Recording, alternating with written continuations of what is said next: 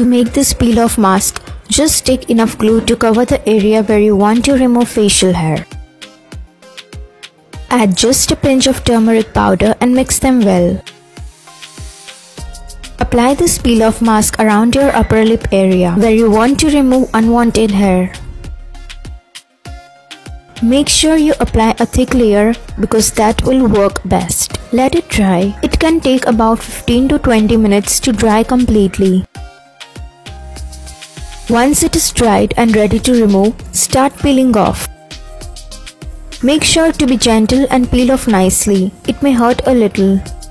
After peeling off, wash your face with plain water and apply a good moisturizer. You can make the similar peel-off mask using activated charcoal powder instead of turmeric that will have extra benefits of removing blackheads and whiteheads. For that, you need to take enough glue, add about a teaspoon of activated charcoal powder, mix them well. Once the mask is ready, place a warm cotton cloth on your nose for a few minutes so that it opens up the pores. After that, wipe it dry and apply the mask on your nose. Make sure you apply a thick layer because that will work at it best. You can apply this mask on your whole face, but you need to be a little extra careful. Just sit still and let it dry. It will take about 15 to 20 minutes to dry. Once it is dried and ready to remove, start peeling off.